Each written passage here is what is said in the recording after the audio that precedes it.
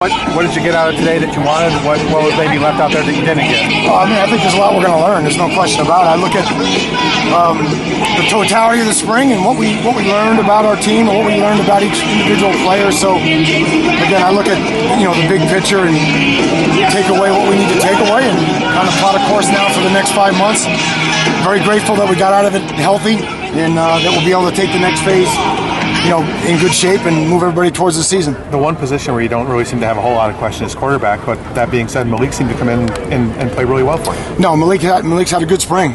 He's balanced both really well. He's been mature. He's made a lot of progress, and there's some other things that we can do that benefit him and his style, and that's something that we're not getting into in this arena here today. But I think. He did a lot of good things and made a lot of progress. And it seemed too the stuff, Michael trying 60-yarders and things like that. It seemed like you opened it up and wanted the kids to have a little bit of fun with it too. No, I think they had fun. I think they competed. It was physical. Again, we'll clean up the mistakes and interceptions and things like that. But again, I thought we were breaking on the ball well. I thought we made some good plays. So for everything we do wrong, we're on the other side doing something right. So again, I think we learned a lot about our team, and we'll just take a deep breath and evaluate everything on Monday and go from there. Can you talk about Brad's play today? Yeah, again, it's nobody wants picks. So at the end of the day, I think he'll learn from whatever he needs to learn. And once we get into training camp, we'll settle into the unit that will be out here with him all the time, and then we'll go from there. Jimmy Grace, it seemed like he was really effective in the play. Just talk about this game. I think he played hard. I think a lot of guys played hard. I thought we ran to the ball well on defense. I thought we were physical. I don't imagine we gave up many rushing yards. So I think.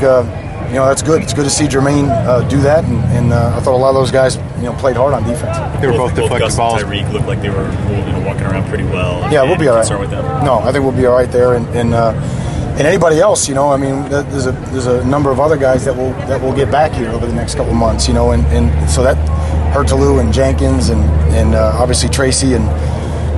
Guys like that. So from that standpoint, it's exciting. I'm just really grateful, and we're thankful that we stayed healthy. Both balls were deflected, but at the same time, Jamal Carter was in the right position to make plays. You know what? You're exactly right. He was in the right place. He saw the ball thrown, so he was able to break on it, even though it was deflected. So again, good progress out of that safety group this spring. Jamal and Dallas and those guys are competing like crazy, and Dion and Jaquan. So. It's going to be interesting when Jenks gets back. A lot of veterans coming back. A lot of guys being tested for the first time. Did you sense any nerves today among the guys today? Yeah, it. You could see it. There's some guys, that felt really comfortable, and there's some other guys that have to go through this. So I'm glad that we did it now, and again, we'll evaluate and go from there, Matt. But I think it's great to come in this environment and go out there and have to perform. And I think they'll learn a lot about themselves and grow a lot over the next 5 months. Some of the newer guys, like a Charles Perry, going through his first spring. Yep. How has he advanced? Yeah, just to echo what Matt just said, I think he's going to learn a lot from this. And again, it's a lot for him to digest. So now he gets a chance to do that, kind of reflect on it, learn it again over the summer, and then learn it again in preseason camp. But Charles is doing a good job. We just got to keep pushing. McDermott seemed to be moving. There today. Can you elaborate on that? Yeah, just an internal matter, just a team rule deal. So did he have? I was told he just had a baby. Is that right? I'm not commenting on anybody's personal life, Susan. You know that. I'm not doing that. McDermott seemed like he was moving pretty well, Al. I know you guys were a little bit cautious with him and all, but is he on schedule, ahead of schedule as far as just getting to where he's doing really well. He's getting in condition now. I think that's the last thing that's going to come in terms of his core strength and conditioning. And again, I thought he really competed down the stretch. The Tuesday and Thursday practice, and then again here today, which was good.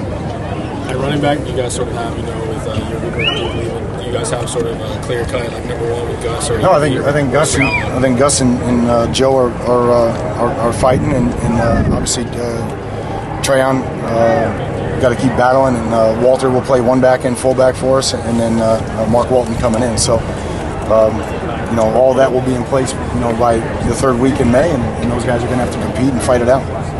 Out of your receiving core, who impressed you today? I don't know. Malcolm's had a good camp. There's no question about it. I think Malcolm's had a good camp.